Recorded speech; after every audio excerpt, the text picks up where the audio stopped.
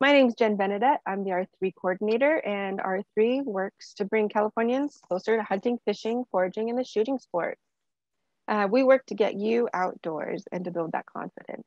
So these harvest huddle hours are meant for you to be able to connect with experts, to ask questions, and get all of your questions and concerns handled before you take time to go out into the field. So we're so glad you could join us today. We're going to be talking about waterfowl calling and decoys, and we have a super knowledgeable panelist for you today. Before we get started, I just want to remind everyone that these sessions are recorded. I realize they're at lunchtime, so if you need to jump off, you can always visit the wildlife.ca.gov/R3 webpage to find the recording library for these events. Someone will also be able to answer your questions in the chat box today. So if you go ahead and look at the bottom of your screen, if you're on a computer, if you're on a smart device, you should be able to tap the screen and see the Q&A icon or the chat box. For the chat box, you're going to use that to talk to me and the people behind the scenes. For questions to our panelists, you're going to use the Q&A bubble to go ahead and submit your questions. And at the end of the presentation, we'll work to answer those things. And if you have any trouble figuring that out, you can chat with me and I'll try to help you out along the way in the background. So today we're going to be talking about ducks and maybe geese. Geese too, Jeff, or just ducks? Primarily just duck calling. Ducks. Yeah, okay. Not good stuff. So I just want to go ahead and introduce you to our presenter, Jeff Smith. He is with California Waterfowl Association. He is the Hunting and Education Program Supervisor. His experience includes so much in different programs with CWA. He's been there since 2008, working on programs like the Hunt Program, Becoming an Outdoor Woman, which is also known as BOW, Veterans Hunt Program, Camp Sprig, the UC Davis College Camp, the New Zealand Hunter Exchange, Hunter Development, and other programs for K through 12 education. He also happens to manage CWA's Butte Creek Island Ranch and Sanborn Slough, which is all in the Butte Sink and makes up about, 380 acres, 70 acres, something like that. It's a lot of lands. So he's super knowledgeable and he's going to walk us through how to get started with calling. Again, don't forget about the chat box. Don't forget about the Q&A box. We want to interact with you. So please let us know you're there. All right, Jeff, go ahead, take it away. All right, perfect. Thanks, Jen. Yeah, so today we're going to be going over duck calling and decoys. So I'm going to put on a video here in a little bit, and it's really meant for you to actually use your calls during the presentation and go through it. So the calls that I'll be using is just a regular single reed duck call and a wing setter whistle. If you happen to have a whistle that might look like this, it has the hole in the bottom of it. When I use it for the pintail, the only thing that you would do differently than what I'm doing on the video is you're going to put your finger in the hole just like that for the pintail. All the other whistling duck sounds, you're just going to hold the call just like this, and you'll be able to mimic all the same sounds that I am doing on the video. But basically, I've been hunting since I was a little kid, tailing around with my dad and my brother.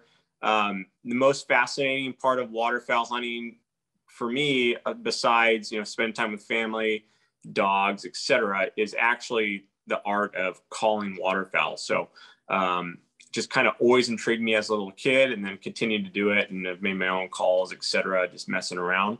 So I think it's a really neat component of waterfowl hunting. I'm going to be able to kind of share some of those real easy techniques to get you started into duck hunting. It's a long process to get to where you sound like ducks, but I think a lot of people, if you just spend time with it and really spend some time out of your weekly schedule and just practice a little bit, you're really going to see some improvements. It's usually not the time to start practicing just only during a hunting scenario. You need to practice at home, outside, before you go out in the marsh. So with that being said, grab your duck calls and your whistle. I'm going to put on a video. It's going to be around 17 minutes.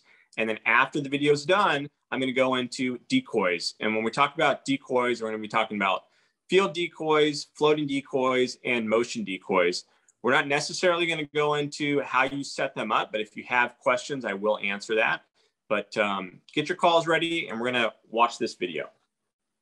Hi, so we're gonna be going over just the basics of duck calling today.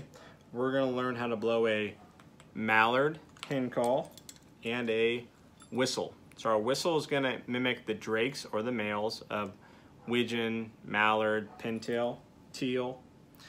And this one is a mallard hen call. Now, gadwall, widgeon, they'll also quack. It's just a different pitch of a sound on the quacking, but you can make it with this call as well. Okay, so first we have two different types of calls. We have what we call a double reed call. And it's simply just two pieces of mylar that make up the reed, or a single reed call, which is just one reed, okay? So, duck calls. This one is a wood and a polycarbonate. It's gonna range from 15 to 25 bucks. You might have a custom handmade wood call, might range from $50 to $150. And what I blow with is a combination. You have wood and acrylic, or all acrylic. Totally depends on what your budget is. I would recommend any beginner just buying a $15 to $25 call, learning that, and then progressively getting a call that you like and you're comfortable with.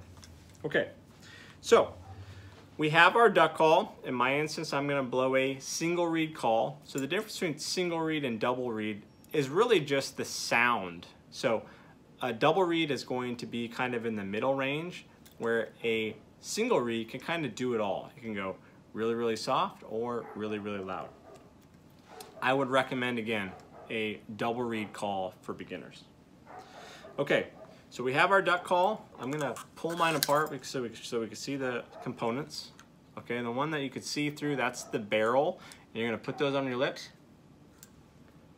This one is the insert, okay? So you have a wedge block, you got your reed, you got your tone channel, and you're just gonna insert that back into the barrel, so you have your duck call. Okay, so now what hand do we hold the call with? In my case, I always hold it with my right hand, and that's because I hold the forearm on my shotgun with my left hand in the duck blind.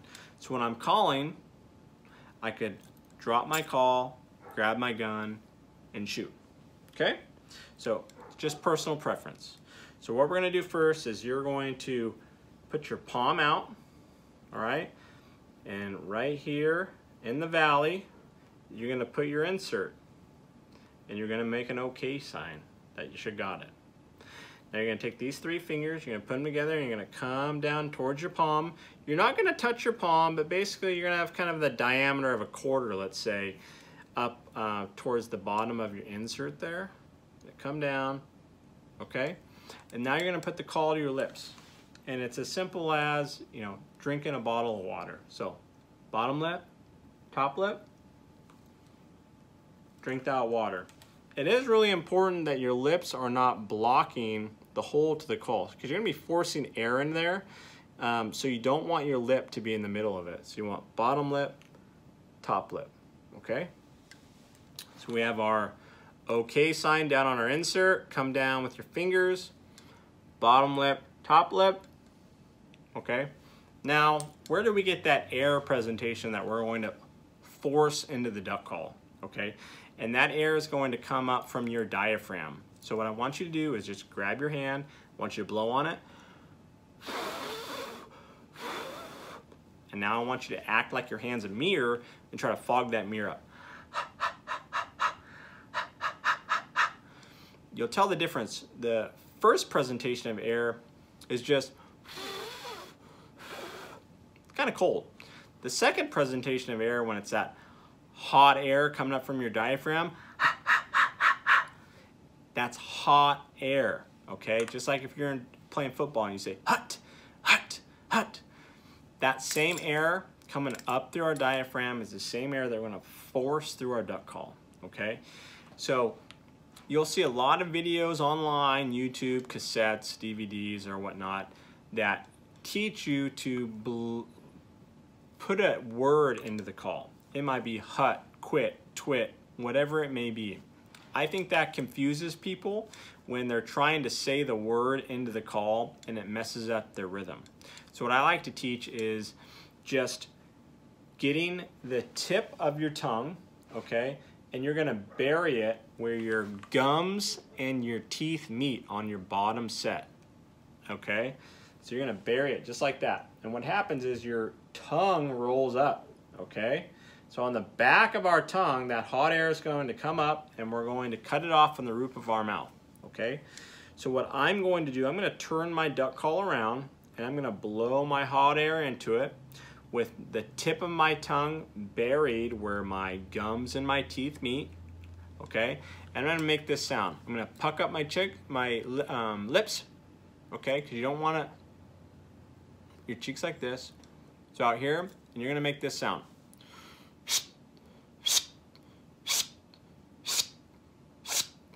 Okay, again, tongue's buried, air coming up over the back of your tongue, and you're coming up towards the roof of your mouth and cutting it off.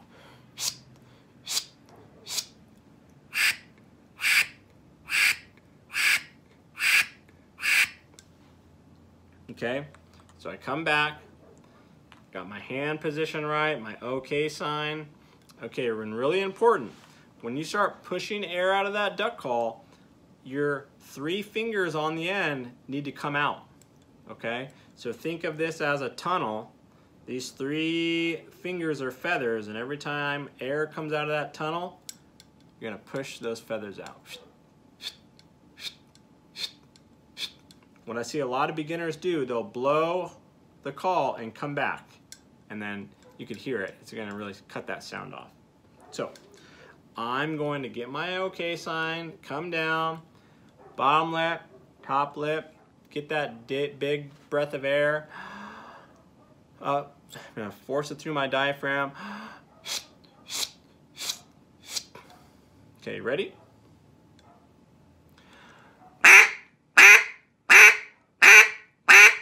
And all I'm doing is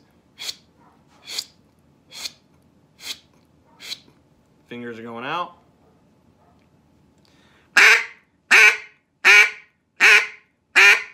Okay, and what happens with a lot of beginners is those fingers will come the other way. They'll get sucked in, and this is what it would sound like.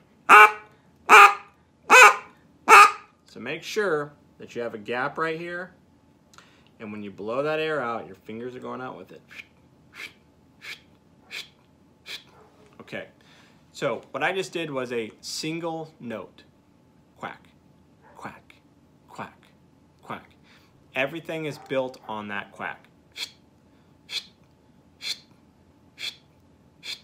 And now we're going to build up to what we call a 5-note cadence, okay? So right now you would take in a deep breath of air and you're going to go 3 notes right on top of each other. And to get the rhythm, you're going to think 3 blind mice, 3 blind mice, 3 blind mice. So on the back of my call, it's going to sound like this.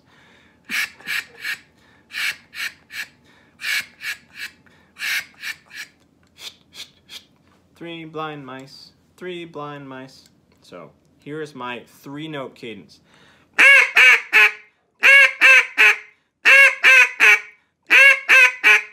Okay, from there I'm going to build up to what we call our 5-note cadence. So now it's 3 blind mice, 1, 2, 3 blind mice, 1, 2. In the back of my call. Okay, 3 blind mice, 1, 2, 5 notes. Again, taking a big breath of air, hot air coming up through our diaphragm. Our tongue is still anchored the whole entire time.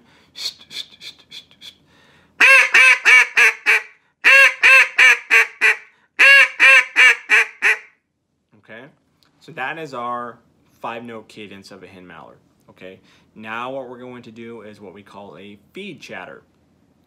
So this is the only time that I'll teach people that you could actually say something. So you could either say tit, tit, tit, tit, tit, tit, tit, tit, tit, and your tongue is actually kind of coming to the roof of your mouth on the back of your front teeth. So one, it's going to be our feeding call that's more of a cluck, cluck, cluck, cluck, cluck, cluck, cluck, cluck, cluck, cluck, cluck, and then we're going to do what we call a rolling feed chatter. This is what I mean by our clucks.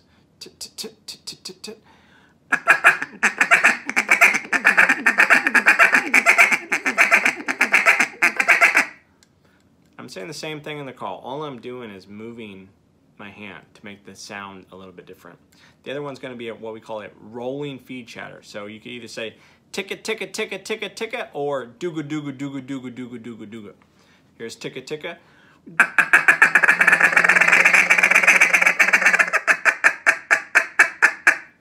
Dooga, dooga, dooga. It's the same exact sound. It's just whatever your personal preference is.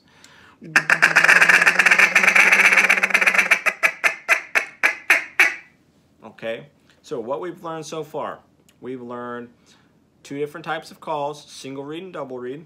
We've also learned how to push air into the call up through our diaphragm.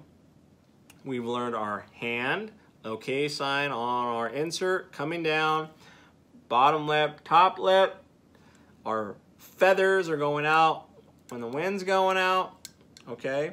And we've learned a quack, a 3-note cadence, a 5-note cadence, and a feed call, okay? So single quack, 3-note cadence,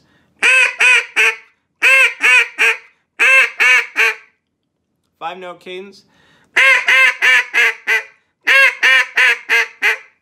okay, and then our feed call. You got your clucks, you got your rolling feed,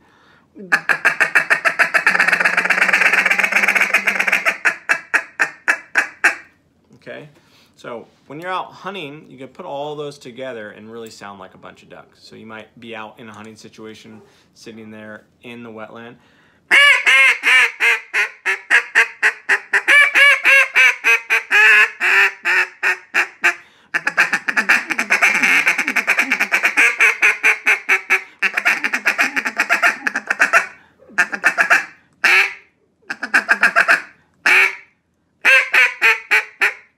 Okay, so that would be something kind of more in a hunting situation. But those are the basics to blowing a duck call, okay?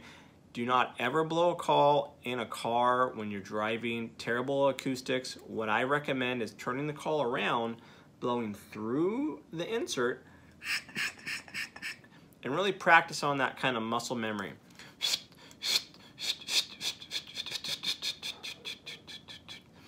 You're going to be a lot better off than trying to find the sound that you want in your car. So terrible acoustics, do not actually blow sound in your car, okay? I see a lot of people doing that, and then when they get outside in a hunting situation, they're not used to that sound, okay? So that's the basics on duck calling in itself. Now we're going to go into our whistling ducks, okay? So we have our Drake widgeon, Drake pintail, Drake mallard. These are some of the calls that we're going to learn about. And still, it's that hot air coming up from your diaphragm, okay? So what I have is a wing setter call. They were invented here in California. The company is still here.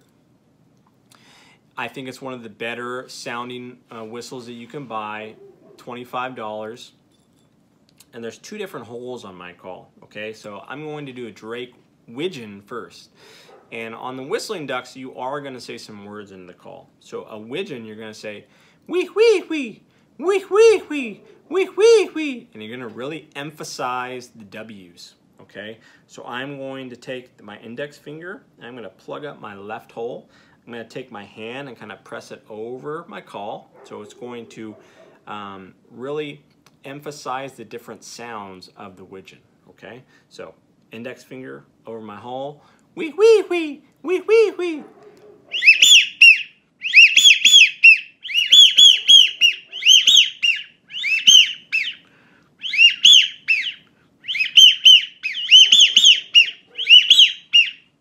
Okay, in a hunting situation, you wouldn't just keep doing the wee, wee, wee, wee, wee, wee, wee, wee over and over. You would kind of just do little wee, wee, wee. Stop for a little bit and then keep going.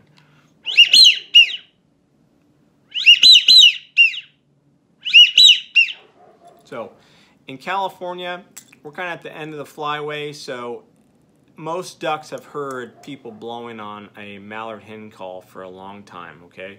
So your best bet to learn and master is a whistle, and it's going to really help you out in the field. So we just learned a widgeon. Now we're gonna learn our pintail.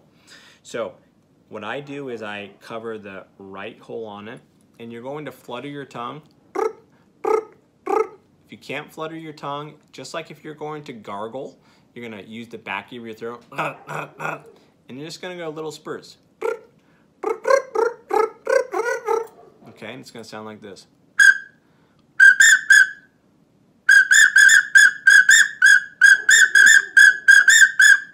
Again, if you can't flutter your tongue and you can't make that gargling sound, like if your mouth is full of water and you're gargling at the end of the night, they do make other calls where there's a little piece of a wood dowel or a straw that makes that fluttering sound for you. So again, you would just basically be peeping in it. It's going to do that for you, okay? So that is our pintail call. And now what we're gonna do is our Drake mallard call. And you're going to put your teeth together. Your tip of your tongue is gonna be in the middle of where your teeth meet. And you're gonna make the sound zzz. You're gonna say zoot, zoot. And you should really feel your tongue vibrating on your teeth. And this is what a Drake mallard sounds like.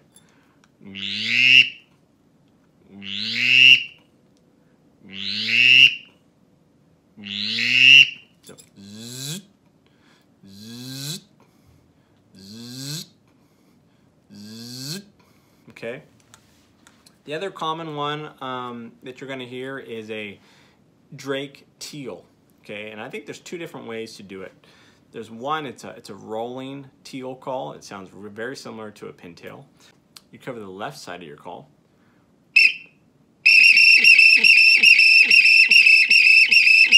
Okay, so you do the same thing as the pintail, but you're just going to cover the left hole, or you can just go zoot, doot, doot, doot.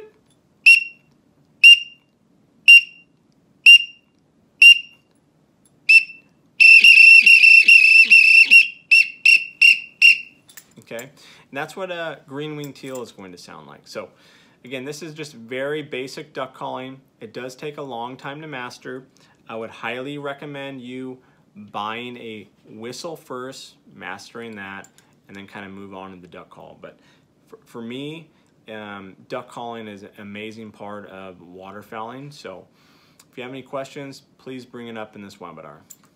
And now we're going to go into decoys, all right? And what types of decoys do you use, when and where? We're going to go over just a standard floating decoy, field decoys, and motion decoys. So first, we have our floating decoys, okay? So regular duck decoy, these are gonna float in the water. They'll usually have a weighted keel, or what they call a water keel. So a weighted keel, you throw it out in the water, no matter how it lands, and it's gonna right itself. If you have a water keel, you necessarily just have to set them in the water, then the keel will fill up with water and you're good to go. If you're walking a long distance, usually you'd want a water keel just so you're not carrying around a ton of extra weight. So on each decoy, you're going to have some type of a clip here on the keel to keep it in the water. So here's your decoy line. And then you have, a piece of lead or whatnot to keep it in the water. So as you can see, this one's only about 1.5 feet, 2 feet long to stay in the water. I also have a loop here. So this is called a Texas rig. So you can get a carabiner and carry a bunch of these. And it's just a great, easy way to get decoys in and out of the field. They don't tangle up as much. So you'd see these like in big spreads or, at the refuges or whatnot. So that's a floating decoy. Again, you're going to have ducks and geese come in floating decoys. So here's another one, a little bit different. So this one's got flocked head, looks a little bit more realistic. But this one I use in our river spread. So as you can see, there's a ton of line just wrapped around the keel. So when you're done hunting, you wrap it around, okay? But there's, probably 15 feet of line on this decoy. If you're hunting at public waterfowl or wildlife areas, you only need about 2 feet of line on your decoys here. Again, you're gonna have a piece of lead, but that's just another version of a floating duck decoy. If you're pursuing specific species of ducks, that's the type of decoys that you would want. Most people will use a lot of mallard duck decoys, and that's not necessarily what you want to be doing if you're primarily hunting or shooting widgeon, teal, pintail. They have different colors. So if that's primarily what you're shooting, let's say spoonies, buy those types of decoys. You wouldn't want to hunt a refuge with 24 mallard decoys if that's a bird that you just don't harvest. Okay, so get the decoys that match the species that you are harvesting. Okay, so next are field decoys. Primarily, field decoys are going to be to shoot geese. There are scenarios where you do shoot ducks in dry fields. Also, people will use full-body duck decoys to put on their rice spread, etc. So there's a couple different types. So one is going to be what we call a silhouette. Okay. You could pack a bunch of these, all right, but this is just a silhouette staked decoy. You just push it in the ground. You could carry, 10 dozen in a bag, so they're really light. And how you set these out, it was kind of spaced out, 3 to 8 feet away from each other. And it just gets that illusion that they are actually looks like, live geese. So these can work great in scenarios. A lot of the times when people are putting these out, they make the mistake by bunching them up, okay? Just because they want it to look like a lot more geese around each other. Actually, if you spread them out, it looks a lot more realistic. The next one is going to be what we call a sock decoy. Okay, they come in specs, honkers, snows, etc. A lot of people use them for snows. Okay, it's not a great looking decoy. When it is windy, these socks really fill up with wind and they really start bouncing up there. And with a decoy like this, you're going to want quantity. Okay, you're talking over 300 decoys like this to get you that more of a realistic look. When you just have, a dozen of these on a check, with no wind, they just don't look very realistic. So with wind decoys, you're just going to want a lot of them. And again, it's primarily, a lot of people use these for hunting snow geese, where you have big numbers. You have spreads of 2,000, 3,000 decoys, primarily softs. And they're effective. They're absolutely effective, but you got to have some wind. Okay, next, what we have is a full body decoy. Okay, super realistic. Okay, I've had a lot of success just hunting over, a dozen to 18 full body decoys. I mean, in 18, not in a dozen, just actually 18 decoys. Okay, looks like a nice, good family group. If they're realistic, super important. So you'd have a stake that would come up through the body, and then, in the wind and whatnot, it can move back and forth. But depending on your budget, all of these range from as cheap as, $100 a dozen, all the way to, $210 per six. But let's say you're in a refuge hunting scenario and you want to be kind of light, you can go 3 or 4 full body spec decoys and, a dozen variety of duck decoys, and you can be successful out on a refuge. You just kind of got to get away from people and do something different. And I think the way to do something different from most other folks is motion decoys. So if you see ducks on the water, they're constantly moving, okay? And that's what's really important. I think that's what kind of separates some people's success. And I'm a huge proponent of having motion decoys. So there's 2 different types. There would be some like a jerk string that I'll show you here in a second, spinning wing decoys, and those are legal depending on the time of the year. And then just regular, water churning decoys. So one of my favorites is just what we call a pulsator butt, okay? So it's just got a pump at the bottom of it. You're going to turn it on. It's going to spray water up here, and it's going to look like the duck's going back and forth in a feeding motion. And this really creates a nice wake in your pond or in your field to get the ducks' attentions. Again, ducks are constantly moving. So when you're out hunting and there's no wind, no nothing on a sunny day, and your pond is glass, and that's not really what ducks do, okay? Another one would be a kicker. So this is just going to kick up the water again. It kind of comes up pretty high. Work great, legal all year. Same with the pulsator. That is legal all year. Okay. So a common name for any spinning wing decoy, depending on the brand, everyone just calls them a Mojo. But this is actually the Mojo brand, but there's a number of different companies that sell it. But usually when people talk about spinning duck decoys, they just refer it to as a Mojo. So this is a Mojo duck decoy, spinning wings. Okay, so you're gonna have a battery. It's gonna spin this. It's gonna look like a duck's landing. All right, that's what happens. These are only legal after December 1st. So look at your regs and know that. All right. You could use as many as you want when they are open, but do know that prior to that, you can only have wing powered decoys that have a spinning wing. Okay. So in my opinion, we use what we call a blade. It's just one big long piece of aluminum that spins.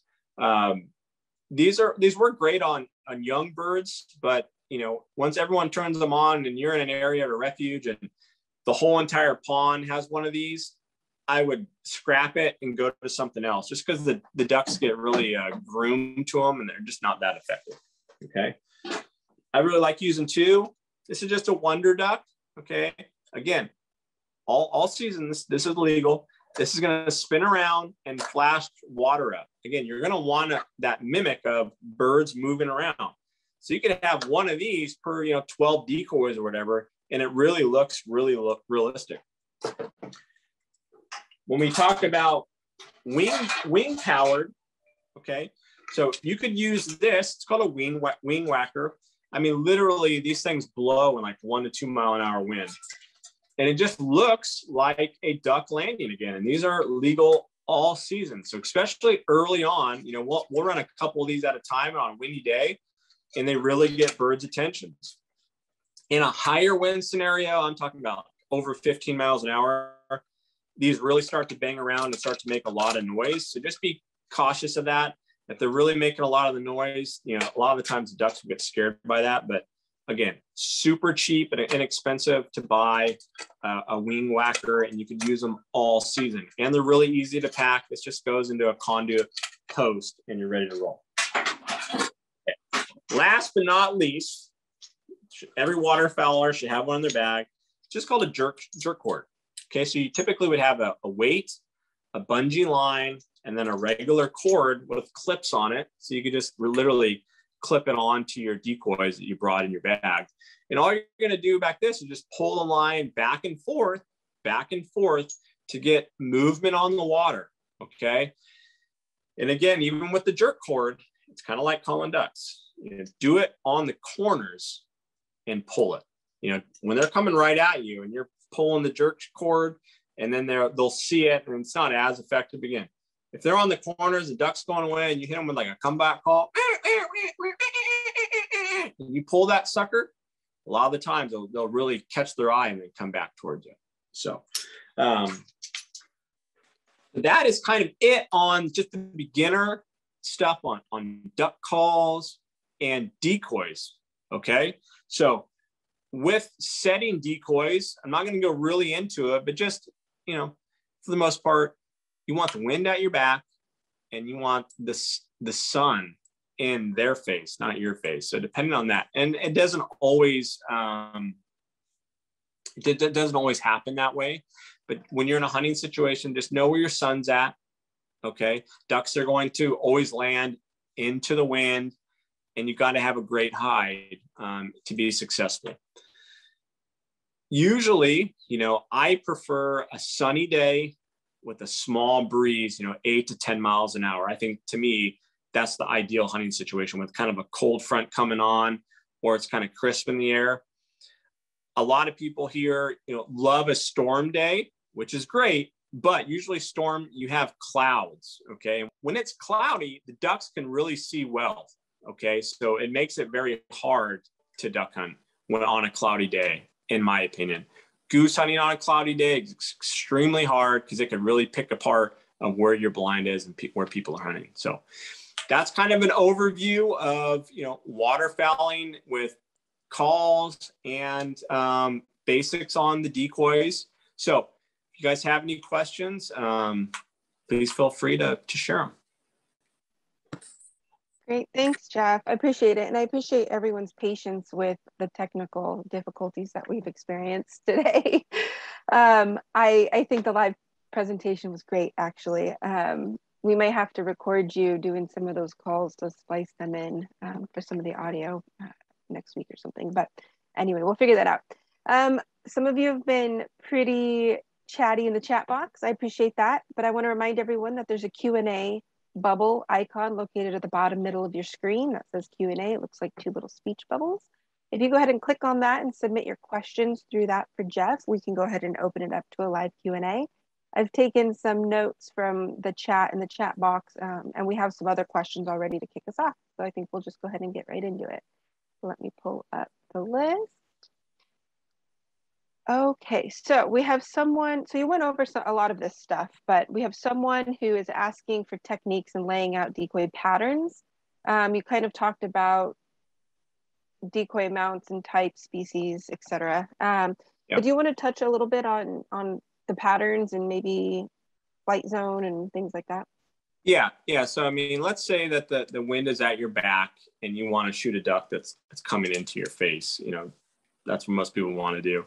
So you'd want to leave a hole of some sort in front of you, and it could be from 20 to 35 yards out in front of you. What I like to do is, I like to keep kind of my species with each other. So if there's pintail, put the pintail out by each other, put the mallards out by each other. They will intermingle if you have a big spread, but, sometimes people just throwing them out randomly. You got, a 5-pack over here, a mallard, widgeon, teal, etc., out by themselves. And they really don't do that. So if you have, I would say less than 30 decoys, really kind of position them nice next to each other. Just do kind of family groups. But what a lot of people will do is like a J hook. So basically you would have, it looks like a J. So let's say you have the small part of the J on your left side and just a big tail coming off from your right. And then there'd be a landing zone basically in the middle where the void is. So that's kind of it. Great. Oh, this is a good question. I feel like this should be posted on every refuge info board. How do you know if you're calling too much, too loud, or not loud enough? Yeah, good question. I mean, short answer, the ducks will tell you. Not every duck is callable. What you'll look at is their body language. So if their head's going back and forth and they're tipping their wings when you're calling at them, rule of thought, if a duck's in a straight line in a V, that thing's headed somewhere. Okay, so it needs to be flying around looking, but the ducks will tell you. They're either going to flare or what we call not finishing, where they work a lot and they just don't get in that range where you want. And that's where it's just time in the field. It's just trying to read ducks. And that's where, your practice should happen prior. But when you're out in the hunting situation, you just have to read the birds. But it all depends. Some ducks don't want to hear a call very loud, and some ducks you can literally scream at them until you pull the trigger. So it just depending on the situation. Rule of thumb: if it's windy out, blow your call as loud as you want. If it's not, if it's calm, don't blow as loud. What about do you want to talk? This is not a question that someone asked, but you talking is inspiring me to ask you this because I think it's good information. What about when you're in an area with other duck hunters who are also calling? How do you figure out when you can complement their calls or whether or not you're competing with them for everyone to be successful? Yeah, that's a great question. So, you want to honor the other hunters. So if you were being nice to each other, if the duck is working their spread, you're not calling. But let's say the duck comes off and is headed in a separate direction and might be 150 yards headed south towards them, and that might be where you're at, then you could go ahead and call. But let's say if you're all in a pond and there's 3 groups and every group is calling at it, no one's really working together. So that's one of those things where you would like to work together with folks. But I mean, I've had people where, you have a bird in your decoy and they're 500 yards away and they're still screaming at it on a duck call, and that's just not being very sportsmanlike. Right. And on that same note, how have you handled people who are skyscraping? So for those of you that don't know that term, it's people taking shots when what you're shooting at is clearly higher than you're going to hit.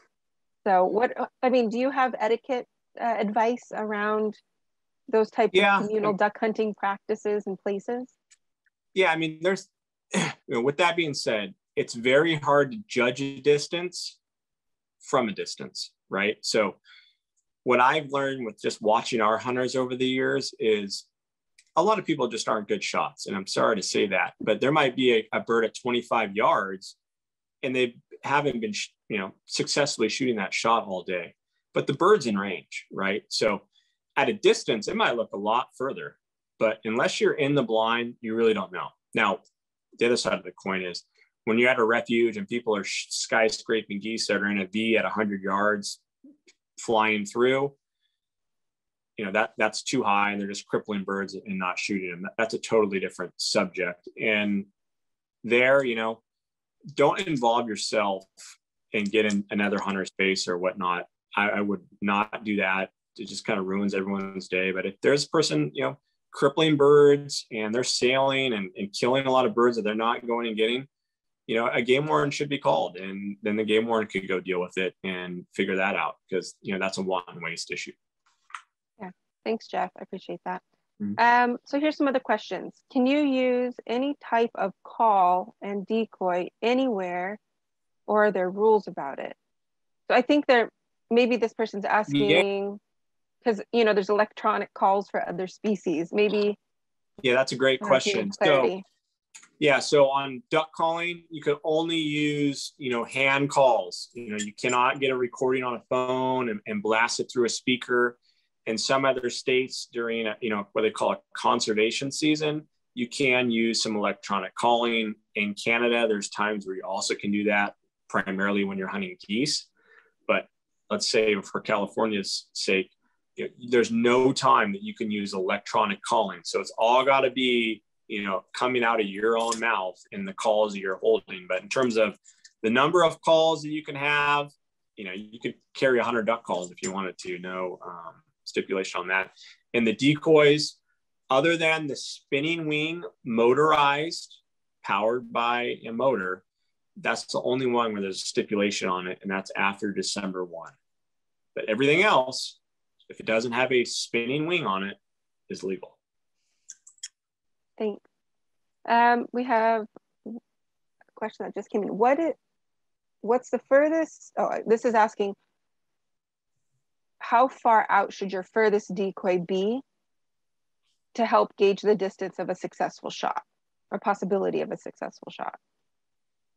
Yeah, I mean, everyone's different, right? So, but I would say most people, their maximum effective range is probably 35 yards. I wouldn't put your last decoy there. What I would do, however, is find one decoy. It might be this Drake Sprig is going to be at 35 yards. And I know if a duck is over that Drake Sprig, it's in range. So for me, I've literally put decoys, 800 yards away from me in a rice blind scenario and kind of done like a fake spread almost. So decoys can be super far away from you. When you have 2,500 decoys in a rice pond, they got to be spread out. So either, put a stake out there, or one decoy in particular that okay, that's my effective range. That's 35 yards, and I could shoot a duck over that. And what a lot of people don't do is actually bring a rangefinder out hunting, just like you would deer hunting. So you're ranging a tule patch. Okay, that's 40 yards. That's a little too far for me. Okay, this is 38, etc. It helps out a ton, because people, typically will say, all right, I think that tule patch is 40 yards. Well, it happens to be 75. So get a rangefinder. It really helps out. As an archer, I will confirm that is excellent advice, and also confirm that most people that I hunt with who are shotgunners don't do that. So, I mean, yeah, it's great advice. Plus, it really does help you judge distance. Even, the more you use a rangefinder, the more you're the better you get at just judging distance yourself to know whether or not you should or shouldn't be taking a shot in the sky. And I think that's also, a really useful skill to have. How do you clean your decoys? Yeah, great question. Usually, cheap way, Dawn dish soap in a brush. There's actually a great product here out of California. It's called Filthy Fowl, and I don't mean to promote anyone, but it is the easiest thing I've ever seen. You like literally spray it on your decoys, and it dissolves all the organics built on it, and you wash it with the hose. It's the most simple thing ever. So we do that with all of our program decoys. It just takes all the legwork out of it. We used to literally scrub them down and would have to repaint it. I mean, it'd take days, and this literally takes, maybe an hour to do thousands. So it's amazing. But Dawn dish soap and a brush if you want to go the hard route. Okay, we got quite a few questions still, and we're 1 minute to the end. So I'm going to do rapid fire. So rapid fire round. Okay. Are ducks smart enough to know that a canvasback decoy is fake if there aren't canvasbacks in the area? No, but I would say having something different is good. So canvasback decoys got a bunch of white on it, real bright and noticeable. I know guys that never have shot a canvasback and will put 1 or 2 of those in their refuge spread just as an attention getter. So, yep. Does flocking decoys make a difference? I think it does. It depends on how pressured your ducks are. It gives it a different look than everything else. So if you have a flocked head duck decoy that looks really nice, sometimes paint gets a little bit dull. So to me, it's just a contrast. They look pretty good on the water. Again, you're gonna want to clean it up and whatnot, but flocking fades. And when it fades, get rid of them or whatever. There's been a few comments and questions about your jewelry. People want to know what is on your necklace. And so maybe talk about the bands and how to report and how you attach them to a lanyard. I don't know. Whatever. All right. Yeah. So basically, these are bands that I've harvested over the years. Ducks will have it on their legs, scientific purposes to figure out where they're going after they're banded, how old they are, etc. So within CWA's programs, I mean, we've had, mallard ducks that have been over their 20s and been shot in a lot of different flyways, Canada, Louisiana, etc. So those are ducks that are banded here in California. So that's really the science behind it. But yeah, to get them off the duck, I mean, literally cut the foot off, then just get some pliers, put it inside of the duck band, pull out, and then squeeze it back on without getting your marks of the pliers all over it. So and make sure I think it's really cool. Yeah. Report your duck band. So a lot of people will say, oh, I'm not going to report it because, if all the ducks are getting shot, then, we won't have a duck season. It'd kind of be the opposite approach, right? So if a bunch of ducks they were all harvested, all the ducks, I would say, all right, well, we could actually probably shoot more ducks because these ducks are getting shot. It's just all about numbers, but usually I think it's like 3 to 5% of them are actually getting reported. So that's what they think are actually getting shot. So some of them will have money reward on it, and those will typically get reported at a higher rate. So then they could kind of take the rate between a normal band and a reward band and kind of find the true number too. Also, does CWA still doing their duck banding program? Because I think it's really cool, especially if you have kids. So if you're all still doing it, I'll give you a plug. So the banding program actually allows people to come out and band ducks themselves and actually put the band number on. You record the band number, and then usually, depending on who's doing it, you all go down with your ducks and you let them go. And then maybe in a year or 3 years or 5 years, or wherever, someone else will shoot that duck at some point and report that band number, which is pretty cool.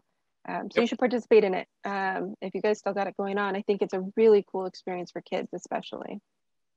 Yeah, we're still doing that. Look at May, June of next year, we go to the hatchery and ban them and release them that way. We do also have some opportunities where people can actually go out with our crew and find nests, or what they're doing right now is rocket netting pintail pre-season. So they're already over 1,500 pintail over the last month. So it's been going pretty good. But yeah. That's awesome. Well, thanks, Jeff, so much. Our time is up together. If you didn't get your questions answered, and I know we didn't get to all of them, Please remember you can always find resources on the statewide R3 page, or you can email us at r3statewide@wildlife.ca.gov, and one of our R3 team members will answer you or push your email to someone who can answer you. Please join us for the next R3H3 session on October 15th. It is about navigating your first trip to the archery store, what to look for, what you should consider, how to test out bows, understanding draw length. And then on October 29th, we're going to do an introduction to teaching kids and families how to fish. Again, as always, those events are free and virtual, and you can register, find the registration link up on the R3 calendar on the same R3 page. Thank you so much for your time today. This wouldn't be possible without all our huddlers and for our presenters.